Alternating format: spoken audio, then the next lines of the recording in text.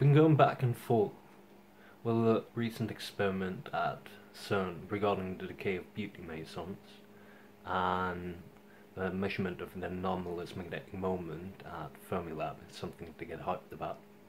I'm still not sure, but before we get into wishful thinking, let's talk about angular momentum. So, whenever you have a mass m with some velocity v with respect to some origin, and let's call the position vector r, then angular momentum is just the component perpendicular to position vector. Now, convention uses L for angular momentum, but for reasons, mostly aesthetics, we're going to go for uppercase lambda.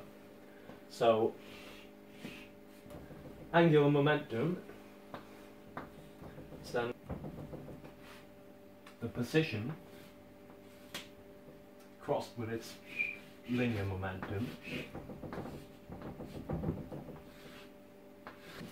Now, this is all fine for point particles, but what about my wheel? Clearly, there's just a bunch of stuff, and it's going about some common center, but what's its angular momentum? Well, just split the angular momentum into infinitesimal volume elements of some density. So the change in the mass for some volume element will just be the density. So this is equal to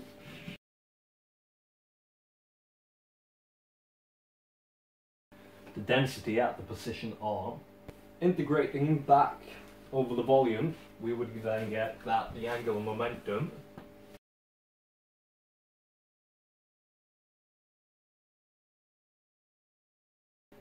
and we see that angular momentum is just the integral over the volume of the position vector crossed with the velocity vector scaled by the density at the position r. And you do this over every volume element. Now, why we have written it this way will become clear later on. But first, some changes with respect to time. Let's define how torque rocks the roller. But seriously, torque is just the change in angular momentum with respect to time. Now we can write this out, and we get. Now, if we just expand this thing,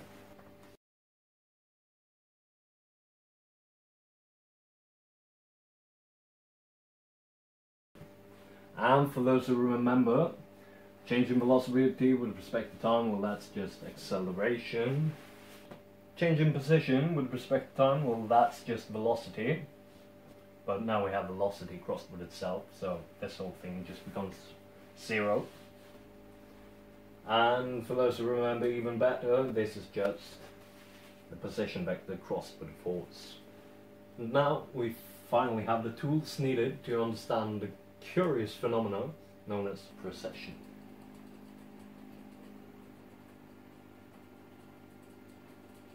So what's going on? Well, initially, the wheel had some angular momentum. Upon release, the force of gravity induces a torque around the pivot, causing the wheel to deflect from its initial axis by the angle theta. So now the change in angular momentum is just the angular momentum sine of theta. Now let's have a look at some test points before and after, and the velocity component. Notice how the horizontal component doesn't change as we deflect downwards, but the vertical component, there's a definite change with respect to the direction of the force. But in order to have a change in the momentum, we need some force. And to counteract this force, the whole wheel needs to shift over. But now, as the wheel reacted, there's a definite change to the horizontal component. So a perpendicular reaction will push the wheel back up. But now it's fighting with gravity, so it ends up just precessing around. And we can find the rate of precession. Let's call it phi. We know that this change in phi, well, it must be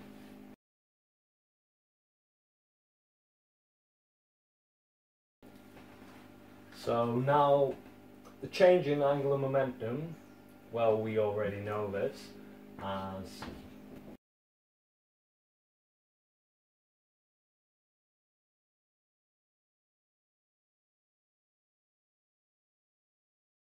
and since this is just the change in angular momentum, we need change in angular momentum with respect to time. We'll multiply out the dt.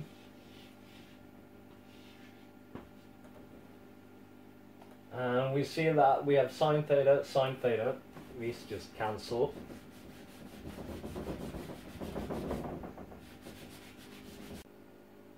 And we have that the change in the azimuthal angle is this thing. And if we just divide out the dt,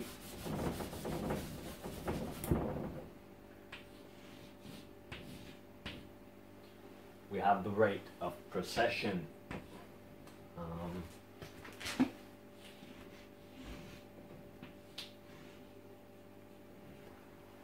And we haven't talked about it, but we could write this in terms of the moment of inertia and the rotation rate of the wheel. Now, so far, we've pretty much assumed that this was acceleration due to a gravitational field, but it doesn't have to be. So we're going to extend this picture into a magnetic field. So let's say we have some charges and they're moving in a circle, and all of this is bounded by some volume V. Now, since moving charges is just a current, we should have something similar going on. But instead of integrating over the mass density, we should be integrating over the current density at some position R. So the magnetic moment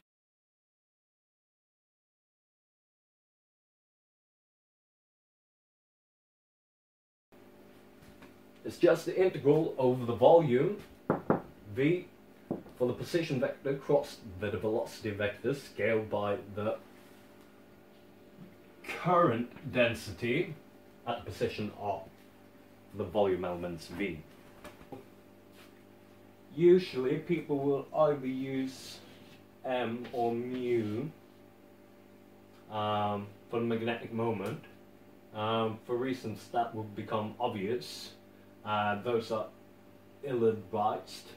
Instead, uppercase M, but you sort of try to make it look like a double lambda for conceptual symmetry. And yeah, if you haven't seen it already, this is pretty much identical to the angular momentum.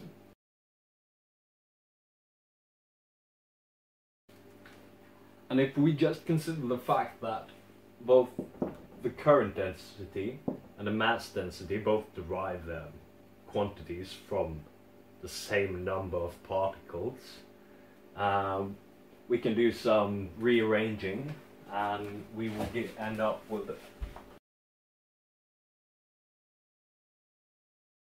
where Q is the charge of the particle, M is the mass, and down to about the size of an electron orbiting a nucleus, this relationship does hold, but if you were to look at something like the intrinsic angular momentum of an electron, you need to nudge this a bit. Now this nudge is known as the G factor for an electron in orbit around the nucleus. The gyromagnetic ratio, or G factor, would simply be 1 or thereabouts. Whereas if we were to look at intrinsic angular momentum, or the spin of an electron in a magnetic field, we need to go a bit deeper. Now, you may consult the Dirac equation, and eventually you will find that electrons tend to do this thing, where you go 360 degrees, but you're not in the same configuration.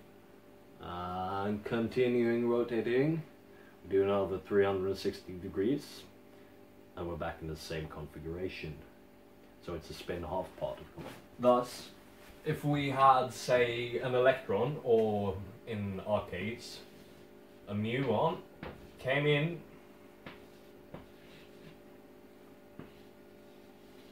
scattered off some photon, spun around twice, and went back out,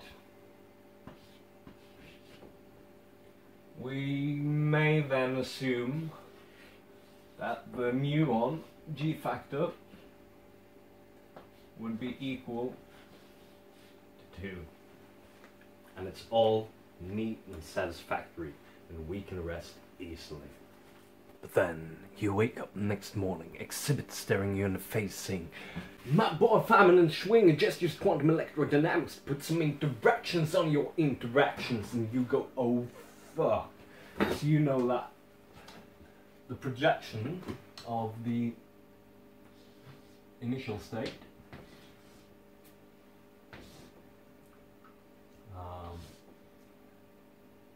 to the final state will be given in terms of the S matrix, and a way to approximate the S matrix would be something like a Dyson series. So, and yeah, this is not supposed to be a lecture on quantum electrodynamics, but I want to show the Dyson series, and just so we have some insight.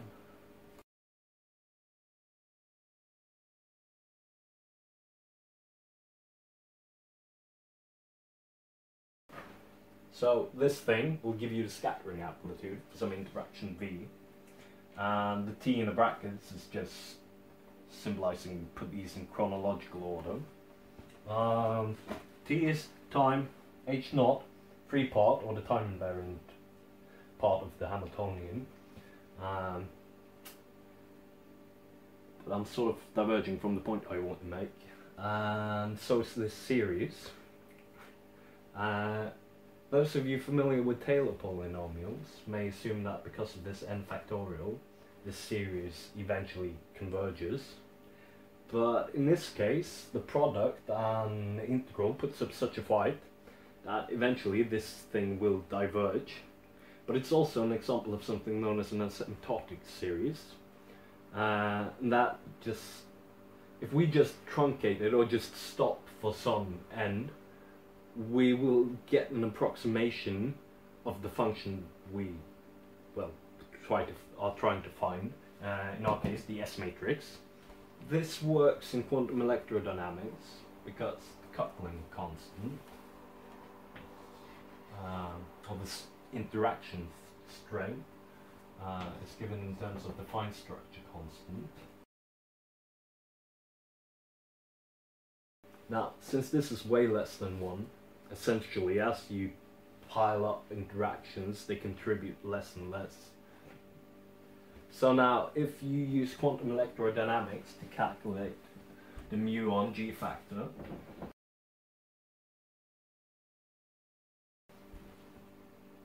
you get something like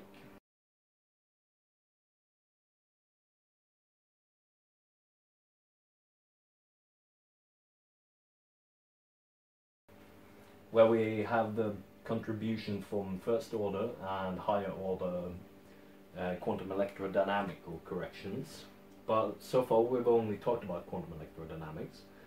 Eventually, where the strong and weak interaction should come into play. Now, the weak force, being weak, plays nice. This is not, however, the case for the strong force, having a coupling constant close to or equal to 1. So perturbation techniques like the S matrix no longer holds. It is the case that for higher energy something known as asymptotic freedom kicks in, and you can use perturbation techniques in quantum dynamics. But for lower energies you will actually have to use some experimental data. Let's take the contribution from the hadronic vacuum polarization to the anomalous magnetic moment of the muon.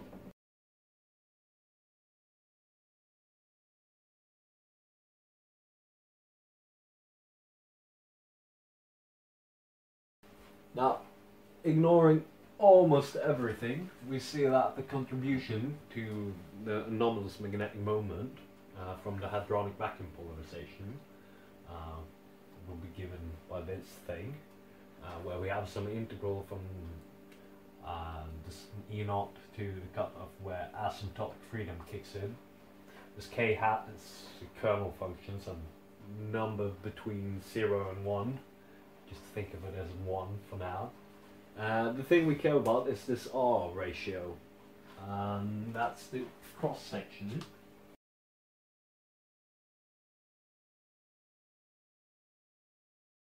So this R ratio is the probability that an electron-positron collision would result in hadrons with respect to the energy scale. Now for this part we have the asymptotic freedom thing, so we can use perturbation techniques similar to the Dyson series to calculate this probability. I'm oversimplifying a bit, but for lower energy scales we actually do have to do the experiment. We need to smash a bunch of particles, electrons and positrons together, and look at the probability that these would result in hadronic particles like quarks.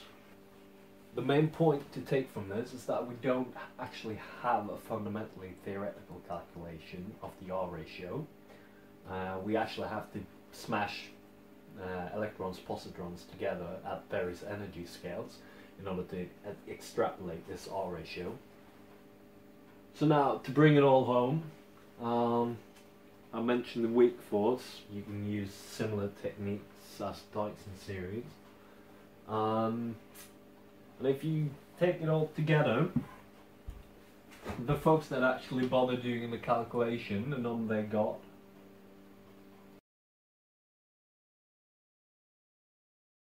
where this would mostly be the hadronic part, and this is the contribution from the weak interaction.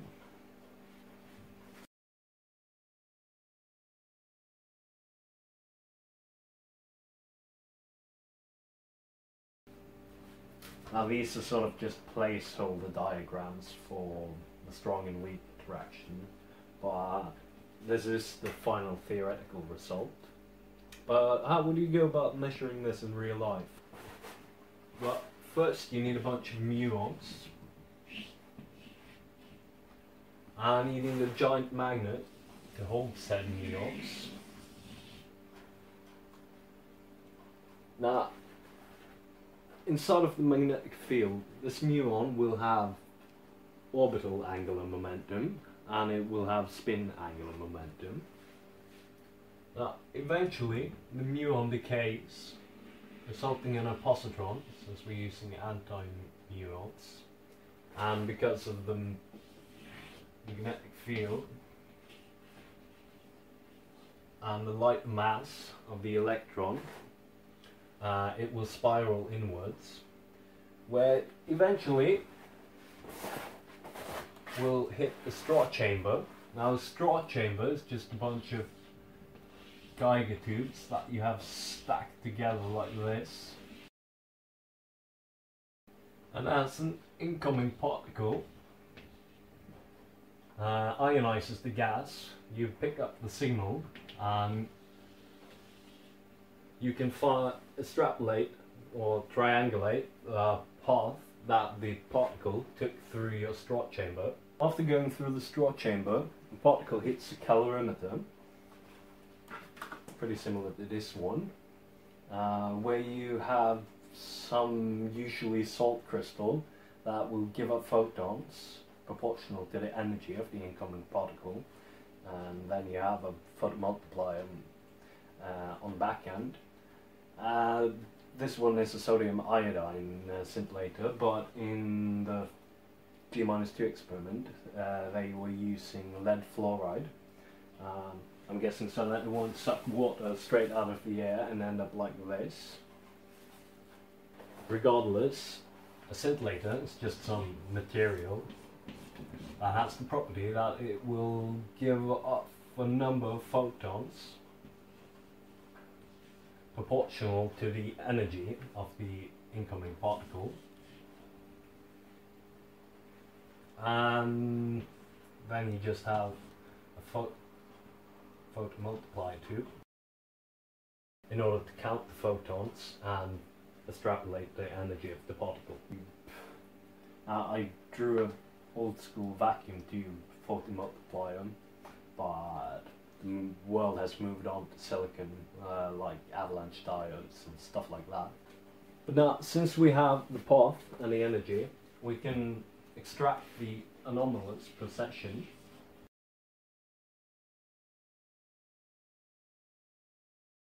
Now, if we only knew the magnetic field with high enough precision, we could find a value for the anomalous magnetic moment.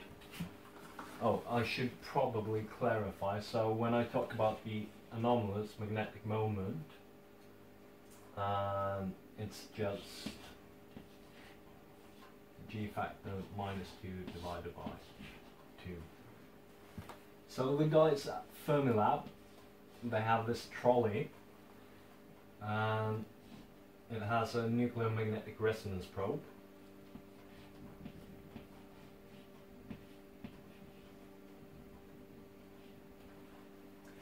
And that is calibrated with the equivalent proton spin. So we actually have that. So the proton spin precession will be equal to the magnetic field strength. And after plugging in and scaling, since we measure the resulting positrons, not the actual muons, the anomalous magnetic moment for the muon is given by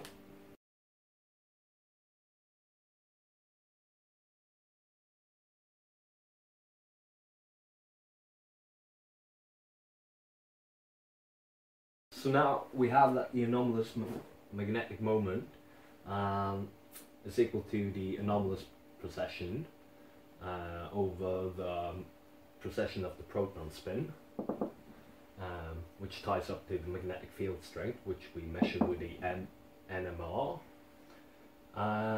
Then we have the scaling terms, which would be the electron G factor and the mass of the electron and the electron magnetic moment. And to put it in the right scale, we also have a magnetic moment of the proton spin of the NMR. So now let's swap this back for our OGG factor. It's equal to 3. So far so good, but that's not unexpected. 3, 1. Oh, we're still doing pretty well. 8, 4. That's a bit weird, but we may still be within the bounds of the error.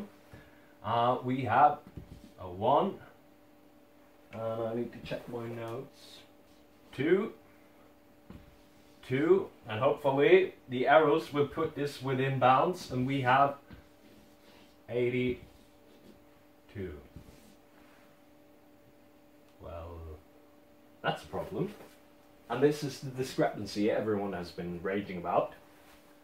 As we can see, there's a small discrepancy.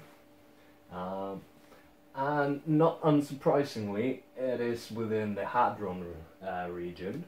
Now, I should mention, there's another way you could do the theoretical calculation, and that's just having a computer do quantum chronodynamics on smaller and smaller scales, known as lattice computation.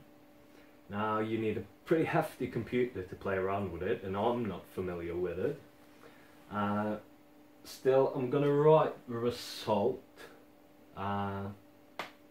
but I'm not stepping too far out of my comfort zone. But the guys that did, I should say there's been several that's gotten similar results.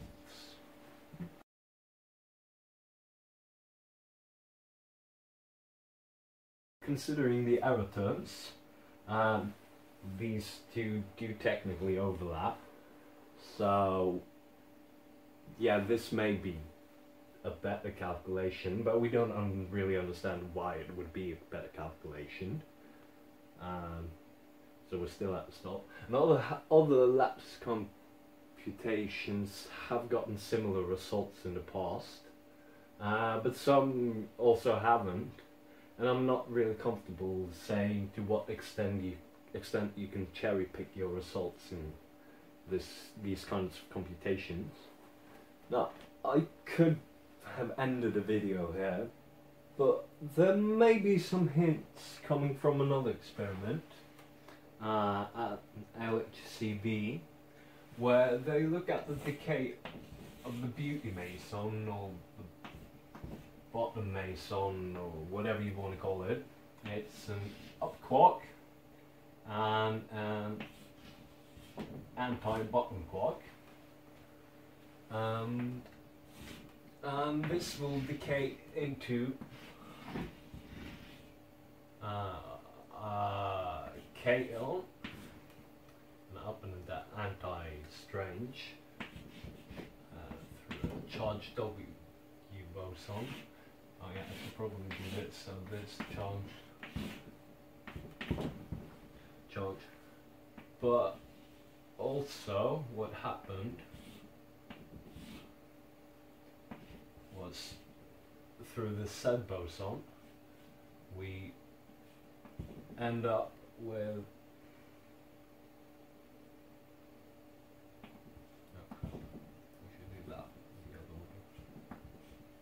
we end up with an anti-muon and a muon, or equally possible, at least if we consider lepton-flavor universality a fact, a positron and an electron. So yeah, the probability of the cross-section for positively charged beauty meson into a kaon and a muon, anti-muon, divided by cross-section of the probability of a beauty meson decaying into kaon and an electron positron. Given lepton-flavor universality, this thing should be 1. But the guys at LHCb got the result with some error in the last digit that I can't remember. Now, if it turns out that this is the case, currently at 3.5 sigma confidence level, we may have a violation of lepton-flavor universality. That is, the C boson is acting a bit weird and prefer to decay into electron versus muons. The other possibility is that we have a case of a flavor changing neutral current. So a muon goes in and an electron comes out, and this was shed through some particle. This particle may just be said boson, but there are some other possibilities, especially in supersymmetry. Folks shouting quantum gravity, probably full of it, but I'd love to be proven incorrect. It could be a pretty cool dark matter candidate, since, well, if you consider some early universe was populated by tau and muons, and through some neutral discharge you were left with these particles. Now then, in that case, they could not be an ordinary Z boson, because it would sort of imply that it's stable. But yeah, I think it's pretty interesting. So there's a bunch of experiments left to do. First off, just repeating those already done to boost the confidence level. Also, it would be interesting looking at how the R ratio would turn out if you were to collide muons and antimuons instead of electron-positrons. But you run into some difficulties of producing muons, antimuons, capturing them in their own separate trap and then colliding them afterwards. Challenging, not impossible.